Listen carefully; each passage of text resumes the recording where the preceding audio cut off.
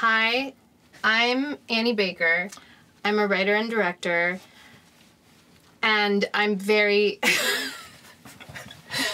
I'm very happy to be here. I love the Criterion Collection. It's meant a lot to me, and I'd say, like, while we were working together, like, I feel like we were constantly referencing all the movies in this closet. I'm Lucian Johnston. I'm a film editor. I helped Annie edit her film, Janet Planet, and yeah, I feel very lucky to be here.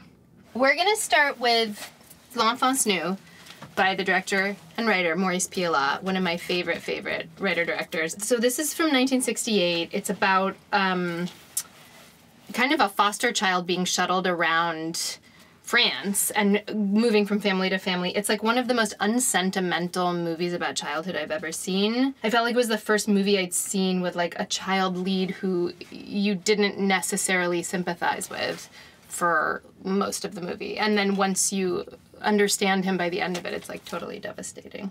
I feel like very at the mercy of Pialat as a filmmaker when I'm watching his films, like kind of like anything could happen. I feel like the films are kind of out of control in a way that is like really like almost disturbing in a way that I think for some people that could be interpreted as like a cold approach or something, but there's no like calculation there.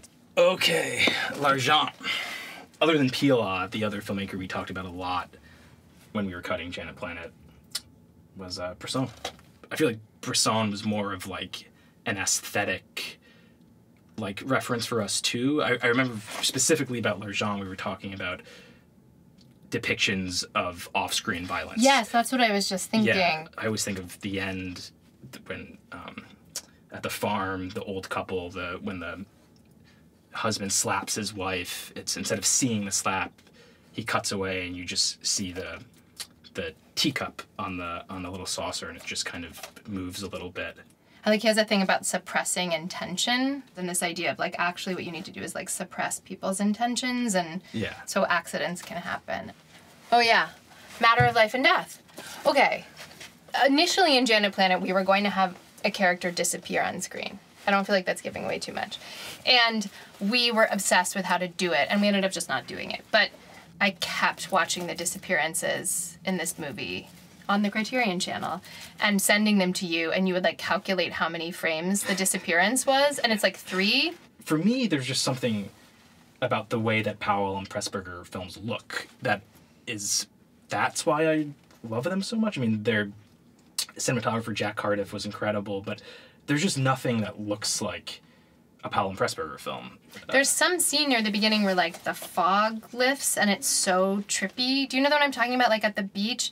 And I remember I got really into reading Michael Powell's memoir, and it just was Jack Cardiff like breathing on the lens. Yeah, we're really not. Okay, GODLAND. I'll do GODLAND. This movie was one of my very, very top favorites of 2023 and maybe ever. The DP is our amazing DP, Maria von Hausswolff. And so much of watching this movie for me was like seeing Maria, the way Maria sees nature and the world through the way she shot this movie. And it makes me so, so happy. I think in particular of like a shot, a sort of like descending shot of a waterfall. At one point, one of those like incredibly humongous Icelandic waterfalls. And there's this moment where the camera sort of almost like pauses and wavers in the middle. Because the camera kind of stops and then keeps going, it almost feels like an accident or something. And I've seen you get those types of like happy accidents in performance a lot. Like I see that a lot when I'm cutting performances where an actor will kind of mess something up or say the wrong line, but it's really good and it's almost better than what it was supposed to be, so you just kind of roll with it. But I've never seen that with like a camera before. But that sequence, I think that's what's so kind of magical about it, is in any other film you would bump on that. And instead of bumping, it kind of just like elevates the sequence even like more. nature. Yes, it feels the like imperfection of it is and the unexpected. I don't know. I feel like that was a really difficult shoot. Apparently, they actually like made the journey themselves across Iceland that the characters making in the movie. They shot with all natural light except for like 2 scenes that were just candlelight. I mean, it's like literally about nature overtaking man, and then I feel like actually you feel that it's happening with the filmmaking too. Design for living.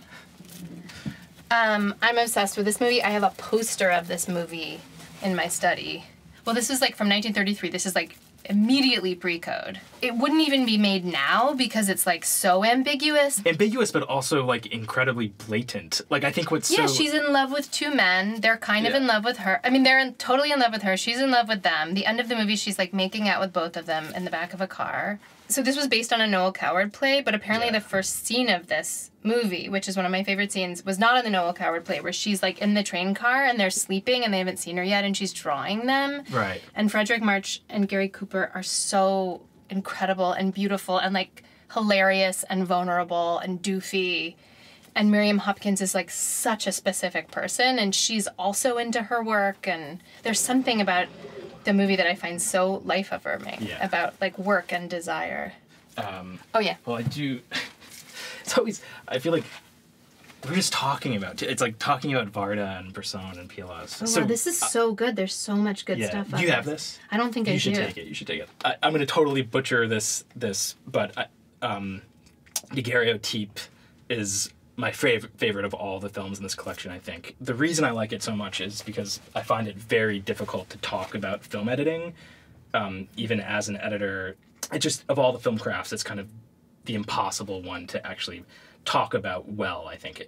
A lot of people like to talk about pace or things like that, but that's just one really, really little thing. It's very difficult to actually talk about film editing. But in this film, there's a sequence in one of the local cafes where a magician is putting on his act, and during that sequence, she's showing you how she's kind of making the associations while she's making them. She's kind of showing you the manipulation of the work, and it's very self-conscious, but it's not academic. There's nothing like didactic about the way she's showing it to you. It's very, very playful, and it's just kind of, it feels almost like a precursor to something like what to like maybe what like John Wilson is doing now. It's some of the best editing I've ever seen, and you can see it because most of the time you can't see editing, but in this film you can see it, and that makes me really want to rewatch it. Should we switch names for the end?